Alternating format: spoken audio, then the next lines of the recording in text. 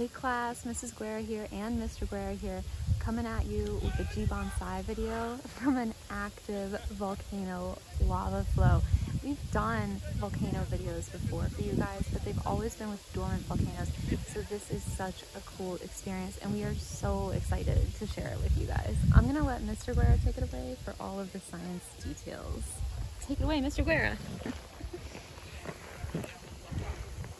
So this volcano has actually been erupting for a couple of months now, and there's lava flowing down from the crater that's about 1.5 miles that way. And unfortunately, it's too fogged in for us to see the crater, but we do get to see this lava right up close.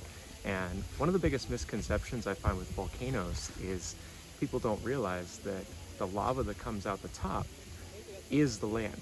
So as magma is oozing out of the top and flowing in this big lava flow, this is now the new land that we have here, brand new. So this is like literally today this land formed. Scientists are saying that this volcano might actually continue erupting for another 3 years, which would have the possibility, as the lava continues to flow out in layers, of making what's called a shield volcano.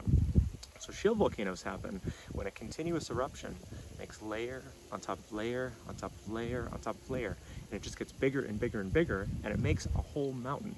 So actually the biggest mountain in the world is not Mount Everest, it's Mount Kilauea in Hawaii. Oh, no, it's not, it's Mauna Loa in Hawaii.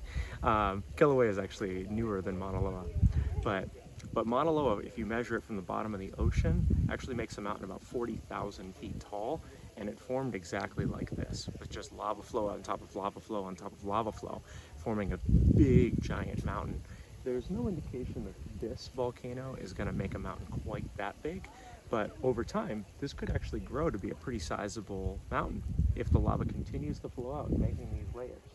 So you can actually, standing here, you can feel the heat of the lava. As it bumps into vegetation, it lights it on fire. So this is slowly making its way down towards the valley. You can actually see up there with the vehicles.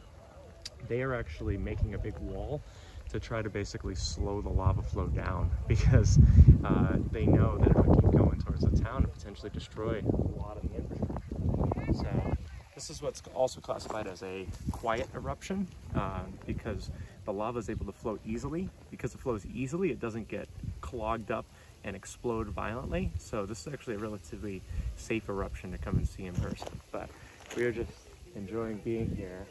It's the first time I've ever seen lava so close. It's pretty amazing, and I'm enjoying looking at it. And I just want to tell you guys a little bit about the experience that we're having right here. If you've ever been by a campfire, we're probably about 15 or 20 feet away from the volcanic material right now, and it feels like being by a campfire. It's quite warm, and it's also a cloudy, misty day. We're standing in a cloud right here, also known as fog, and as that mist hits the volcanic material, as it hits that lava, you can hear the sizzle of it cooling down and forming that nice crust right on the surface. It is such a cool experience. It's okay. Go ahead, guys. Yeah, we're good. And then the smell is similar to a campfire smell as well. It's a little bit stinky. It's got a little bit of a sulfur egg smell to it, and that's just because of the minerals that are contained within this material as well. And we'll be talking more about that in my science class, and I just can't wait to share this with you guys.